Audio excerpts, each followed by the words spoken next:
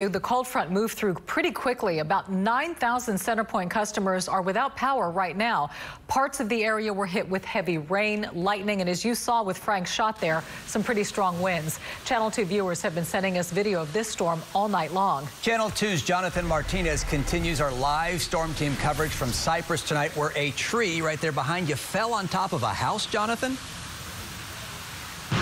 Yeah, guys, indeed it did. That storm only lasted for a couple of minutes, but to give you an idea of just how powerful it was, take a look here. That massive tree, as the strong winds blew in, managed to topple it over, and it came crashing down right dead center into that living room of the home.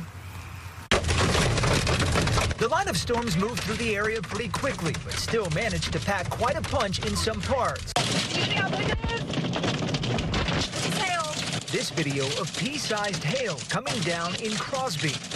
Another spot in the storm's crosshairs was Livingston, where a giant tree toppled into a home. Fortunately, though, no one was hurt. All the tree and all the roof is right now is in my living room. The same couldn't be said for Jesus Valentin in Cypress, who also dealt with the tree smashing into his living room. On the way here to the house, it was just a lot of winds and rain, you know. His wife, who was home at the time, suffering minor injuries. Thank God my wife she's alive, you know, because, I mean, it's like right there in our, living room.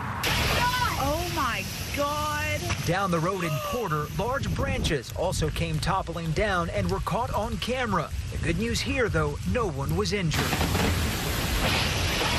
Oh, my God. And the homeowner here tells us he's now working with his insurance company, that is, to hopefully get his roof repaired in the next couple of days. Reporting live tonight from Cypress, I'm Jonathan Martinez, KPRC, Channel 2 News. Jonathan, thank you. Now